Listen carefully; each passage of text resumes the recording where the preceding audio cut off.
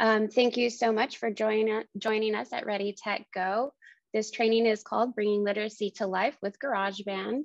I have a co-host in here, Jamie Hansen, who's going to be handling the chat, helping answer questions as well. So I'm very happy to have him in here with us. I just want to kind of go over a little bit about what we do in our district. Jamie and I are both from San Antonio Independent School District.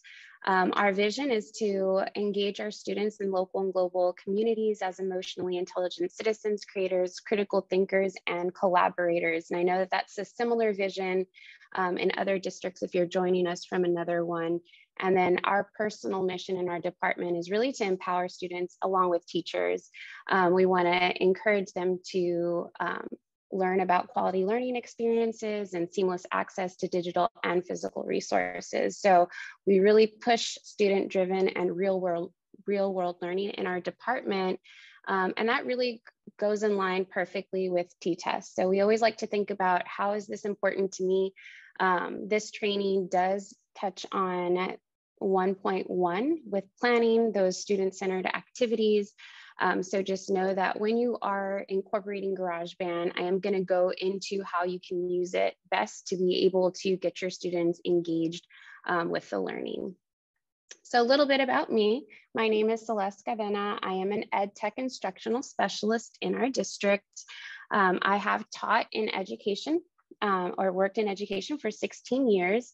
I've had the pleasure of teaching every grade level in my certification. So I also did that consecutively to be able to see the vertical alignment with what I've been teaching. I've taught all of the different subjects, self-contained, and also with emphasis on math and reading. And currently I am an ed tech instructional specialist in the district, and Apple products are one of my passions. So that's why I'm really excited to be able to share how we can bring GarageBand into our classroom. For those of you that may have joined us a little bit later, if you do have access to an iPad, if you can grab that, make sure you have GarageBand on it, because a little bit later, we are gonna have the opportunity to get our hands on our devices. So here's a quick agenda. I know we only have about 40 minutes together. I'm going to go over, for those of you that are newbies to GarageBand, what is GarageBand?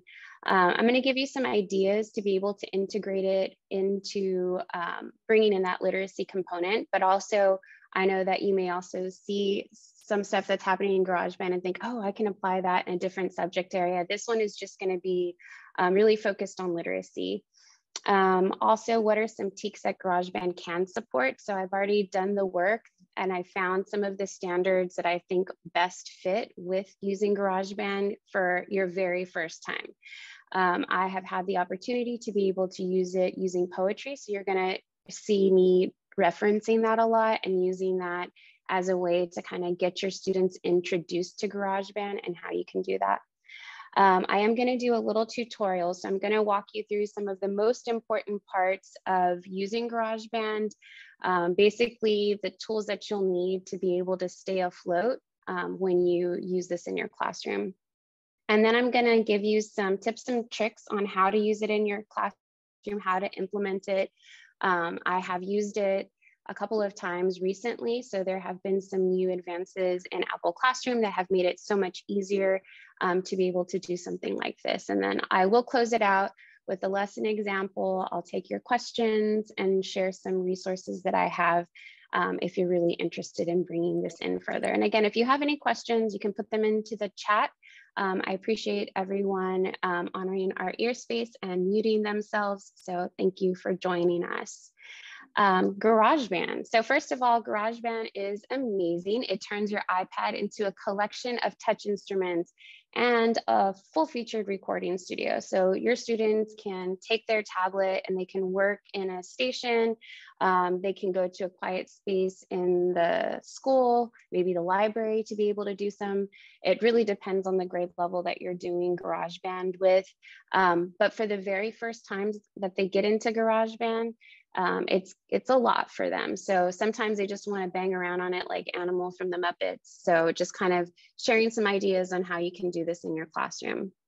Some ways that you can integrate this, not only using literacy, so you can even think outside of of the box with other subjects as well. These are some ways that I've seen it used. Podcasting is super easy and fun to be able to do on GarageBand.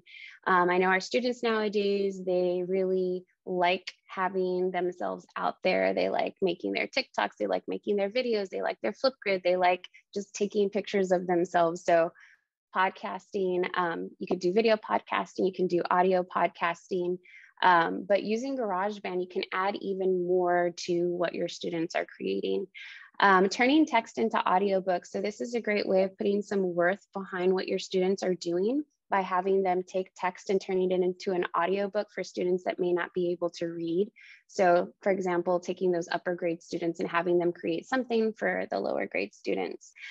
You could also create songs to synthesize information learned. So thinking about that across subjects, you have that opportunity to be able to really gauge what your students understand about a topic, just based on songs that they create, and they get to use that creative energy.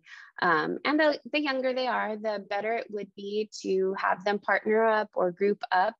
You know, as teachers, your students and their ability level. So just making sure that you support all students.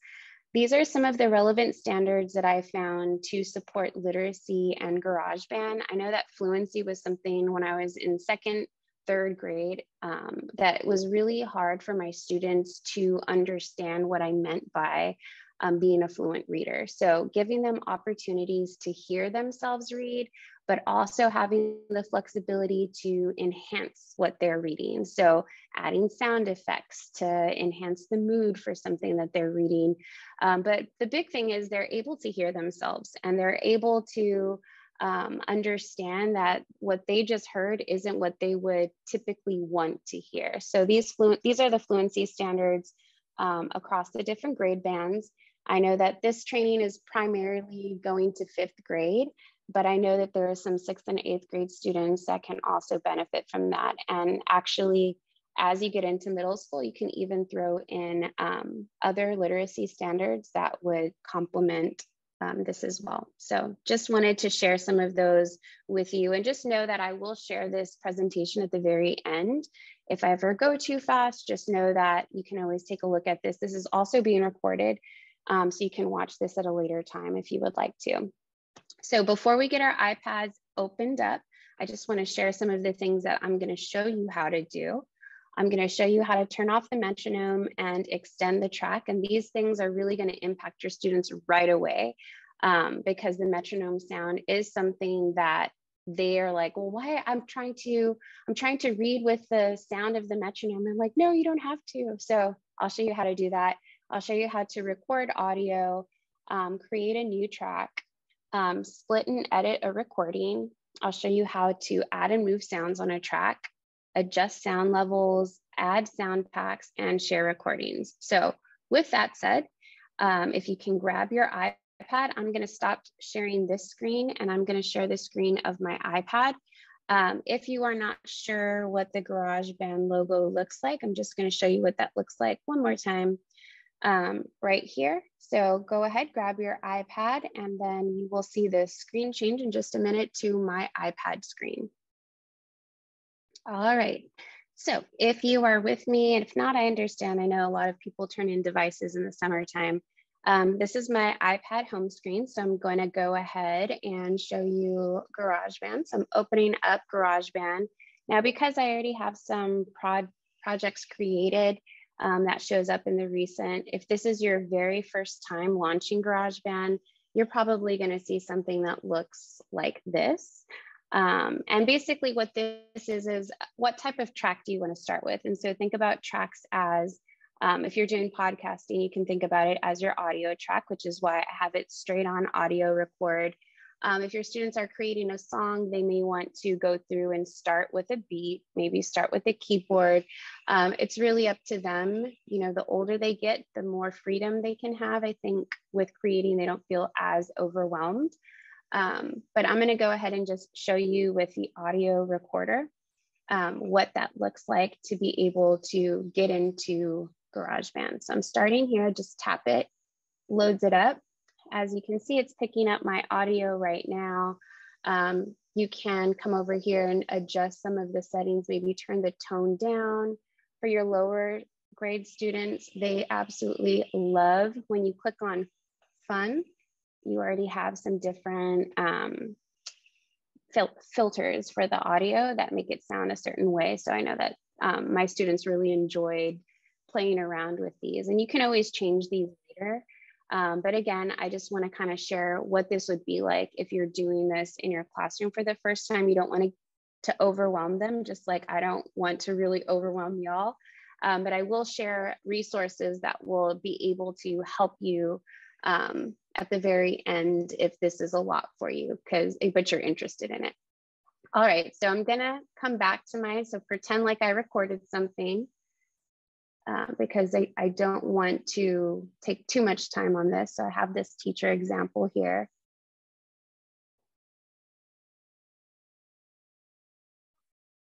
So every time you record a track, just like you saw that audio recorder, it's going to come to the top. So if you see, I've highlighted what looks like a microphone. That was my very first track that I recorded using that interface that you just saw. And this was some of the audio I put. Now, these things that follow are actual other audio tracks, but I wanted to show you a couple of things up here. On the top right-hand corner, you'll see what looks like a metronome. If you're not familiar with what a metronome looks like, it looks like a little triangle with a little line coming through it. And what that does, it'll count off the beat. But that's not necessarily something that you need to have on for your students. So I would turn that off. The other thing, that most important thing that you need to do is make sure you extend the track, because if your students don't do this after 8 bars, and these are bars where you see the numbers at the top, it'll just stop their recording. And so I found students would try to get all of their reading done in 8 bars, which was not the best. So coming over again to the top right-hand corner, you'll see a little plus sign. And I'm gonna see, let me change my screen so that I can get the pointer.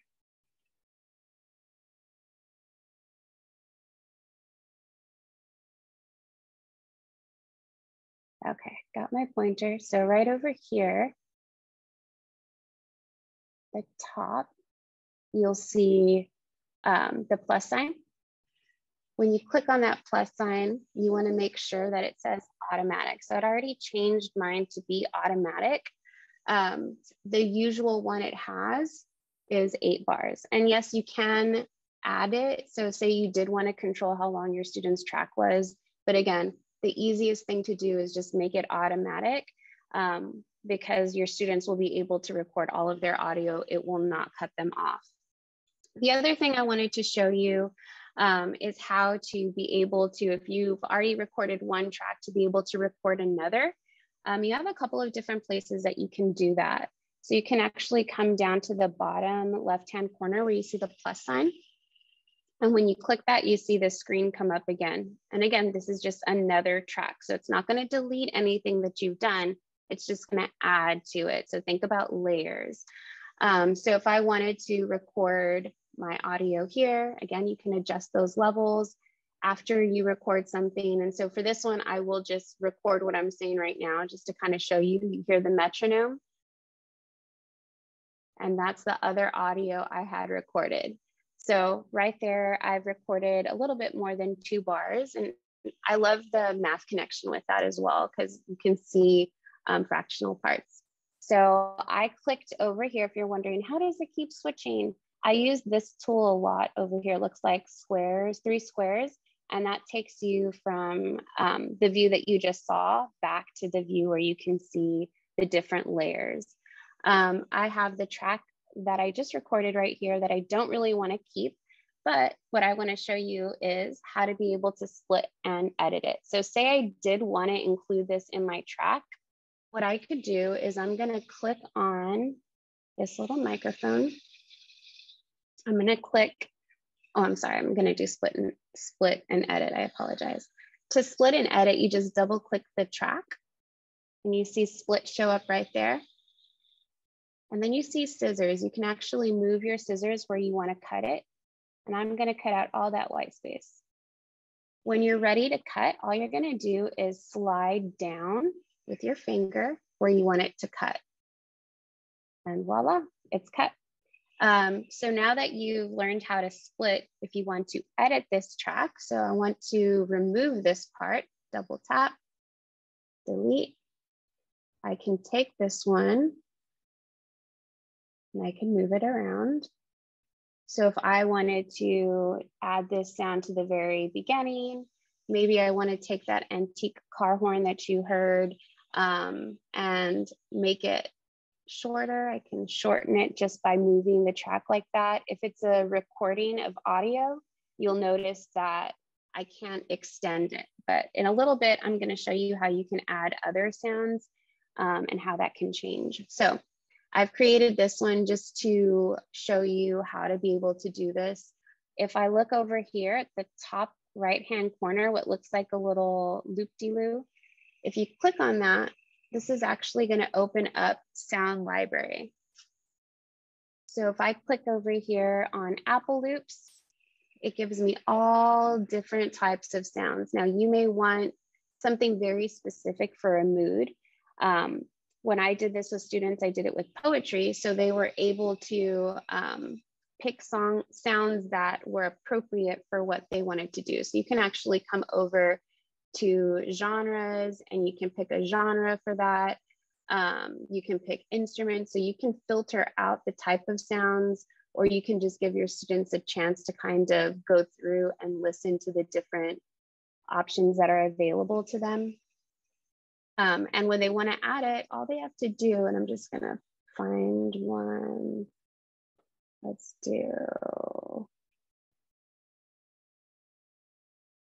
I'm going to move this one over. And as you can see, it added a whole separate track. And if I wanted to edit it again, make it shorter, I could. If I wanted to take this same track and do another one just like it, copy, paste. And if you notice, it pasted it where this long cursor is. So just know this is the place. So if I were to take it and move it here and say paste here, it would paste it right there, okay? The other friend that you'll have while you're doing this is the undo.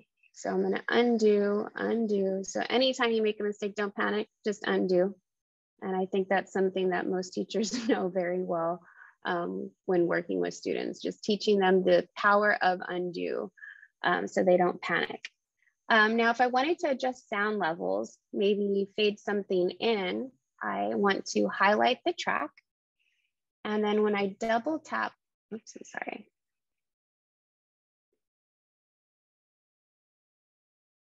When I double tap,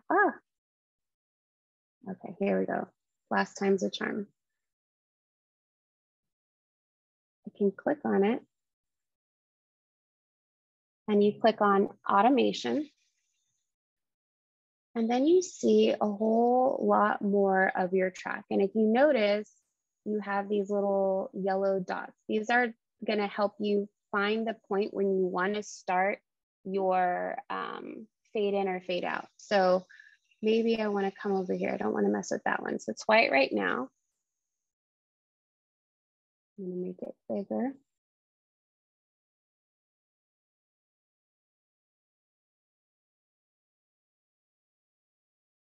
Oh, over here on the top right-hand corner, I need to make sure I unlock this. All right, now here we go, back in business. Did you notice why I put that dot right here? And now I can come over to this yellow dot over here and I can actually adjust the sound just like that. So now instead of it coming in loudly like the car horn, I can hear it come in quietly. So I'm gonna go ahead and turn my editing off so you can hear it.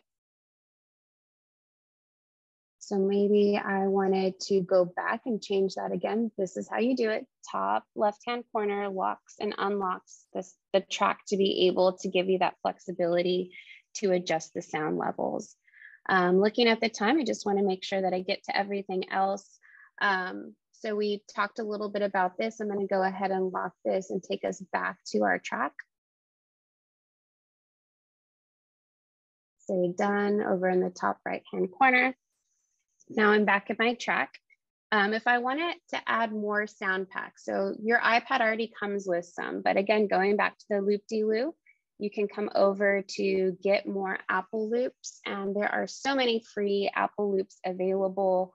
The one that I recommend making sure your students have are the Toy Box one. As you can see, it's already downloaded because that's going to have a lot of sound effects for your students to be able to enhance what they do. So that's one of the things that you can get free download on your iPad for your students. The other thing is you've created your track and now it's time to be able to share it. So the thing I love about Apple is they give you plenty of options.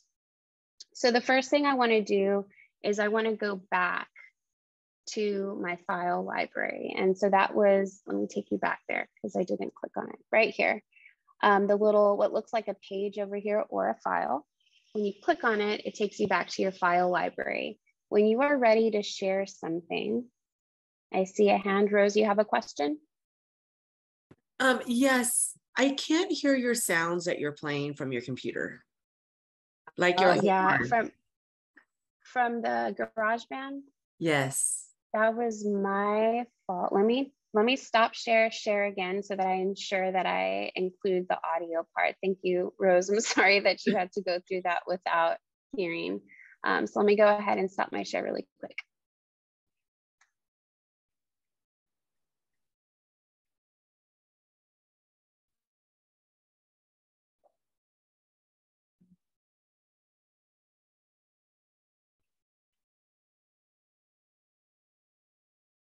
All right, so now the sound is fixed, but I really just want to show you at this point how to share.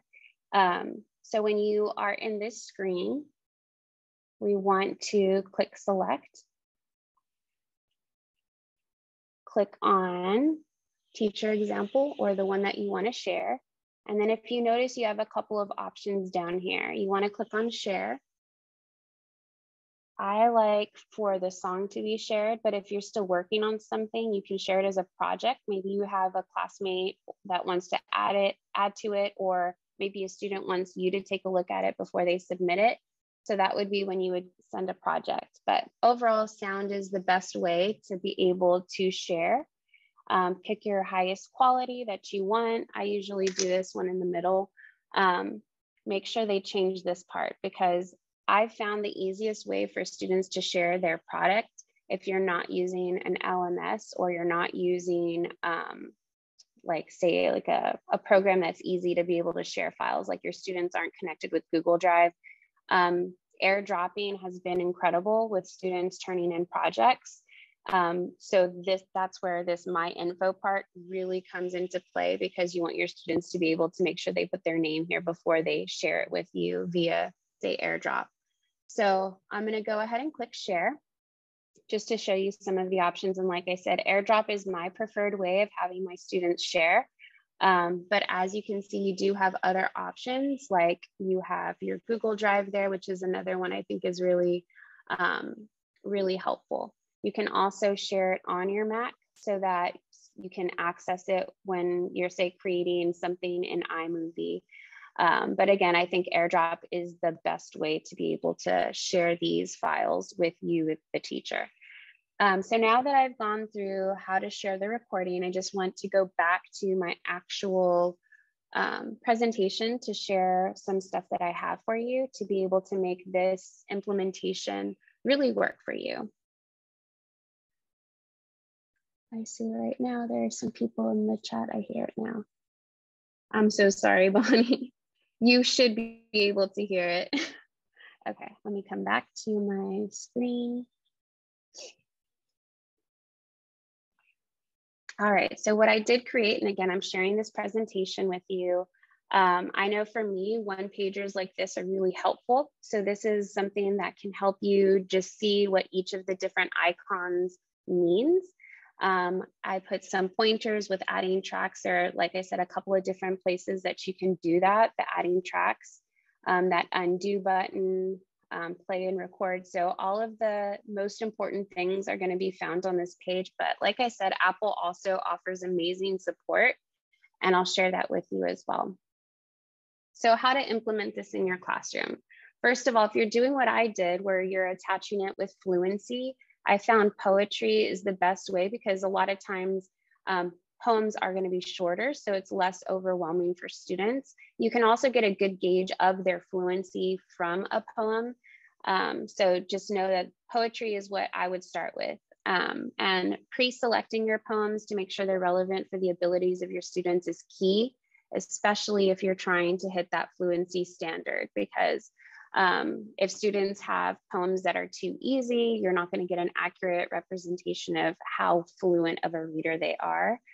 So pre-select them, because sometimes students will pick poems that are too short and then they won't really be able to explore as often. Set up Apple Classroom. If you have not set up Apple Classroom for your entire classroom, please do that. It'll make your life so much easier. You won't have all these extra gray hairs if you set up Apple Classroom beforehand, because you'll be able to lock student devices when you need to. You'll be able to see where students are working without having to be right behind them, breathing down their neck. So setting up Apple Classroom is key. Apple has a lot of really helpful ways of doing that. So I don't have a training on Apple Classroom, but just know that there are some really awesome ones available through Apple. Of course, ensure GarageBand is loaded on your iPad, because I know that in our district, if an app isn't used often, it will offload it. So just making sure it's downloaded prior to trying to get this started in your classroom. Create a teacher example. I know y'all weren't really able to hear my teacher example because of my audio issue.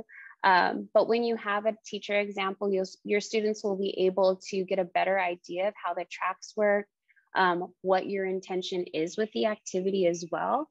So teacher examples, super key, and also very fun to make because GarageBand is a lot of fun.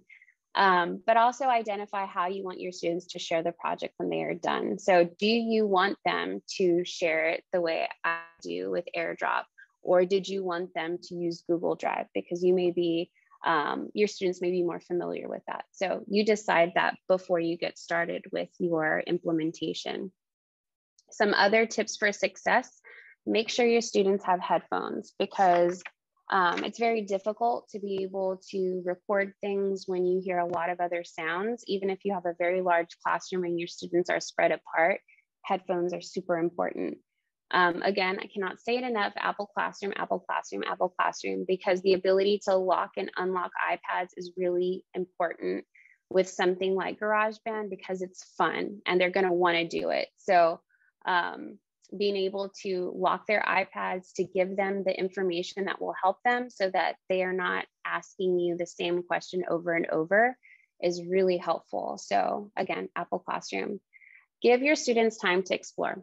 Just the way we are as adults, it's fun to be able to try something out first and then kind of get your wiggles out with GarageBand, you know, be able to play with the drums, play with the guitar. I think a lot of kids see it, it's visually appealing, and they're gonna wanna just tap this, tap that, click here, what's this? And so just giving them time to explore. I gave my students about 10 minutes of free time to explore the different tracks.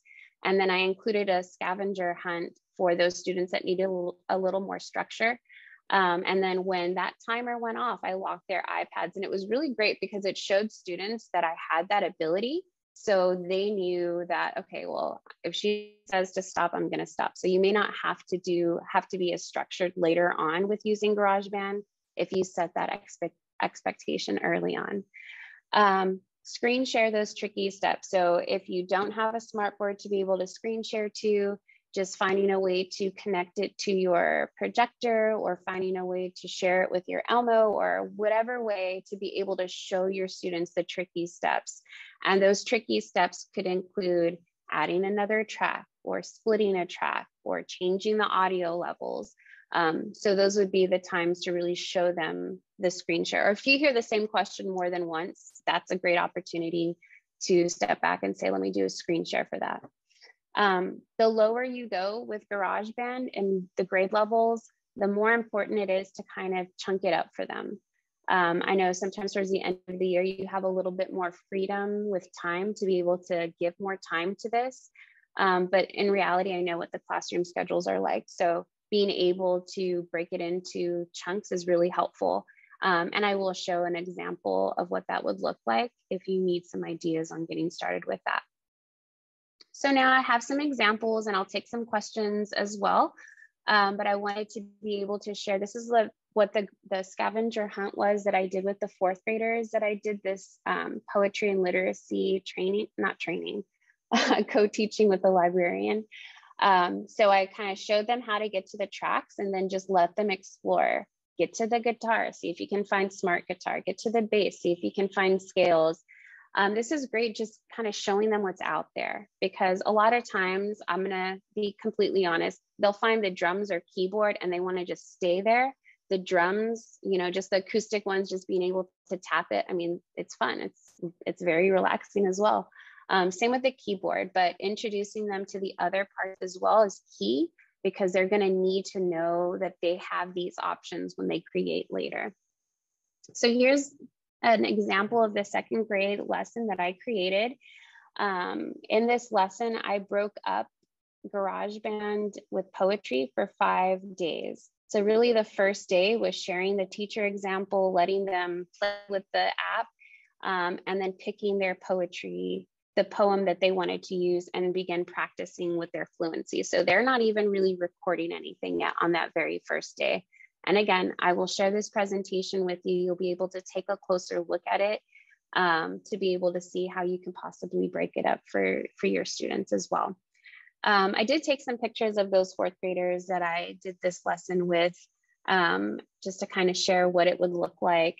Because they were fourth graders, this was their very first time ever using iPads, because they're a Chromebook campus. They partnered up or did groups of 3. So they found their poems, pre-selected the poetry. As you can see, they really liked the sounds that were not just the normal audio sounds, and you'll find your lower students do like that. But they had a blast recording, and it's really funny because kids are not afraid to make mistakes like adults are. So they were over there like adding tracks, trying to add different loops, and I hadn't even showed them all of these things. So they're not afraid to click around. Some other resources that I have, and I am also going to drop these in the chat, but just know that when I share the presentation, I have also included it as a PDF. So you will actually have the opportunity to click on these and it'll take you directly to these books. And these are free books that Apple creates. And they're really awesome because they actually show you step by step how to do some of this stuff. There are teacher guides, and these two over here on the left side, the one that says everyone can create teacher guide for early learners and the everyone can create teacher guide. Those are going to be for all different types of creative things that Apple has. It's not necessarily just GarageBand, but it does touch on GarageBand. So if you need some tips, if you're a second grade, third grade teacher, I would really recommend looking at the early learner one.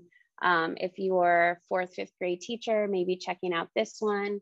And if you are an adult that wants to get better at GarageBand on your iPad before you do it with your students, this one is super fun to do. It breaks it up into projects for you to be able to work with. So I'm going to go ahead and drop these different links in the chat for you. And these are to the books everyone can create. And if you have Apple products, each of these is going to have, again, free. It'll download it into your Apple books for you. Super amazing resource to be able to use. I myself am doing the music one as well, and I'm having a blast with it as I become an Apple certified coach. This next link that I'm dropping in the chat is for this whole presentation, so you can download it if you need it. And it is going to be available for you to be able to zoom in, make copies, click on the links as you need. But I do know that some of you may have some questions, and I wanted to give y'all the opportunity to ask those questions. While we're doing that, if you notice right there, we have our bit.ly. This is our attendance sign-in. So I'm going to go ahead and drop that in the chat as well. And if you can fill out that attendance form, we will give you credit for this session.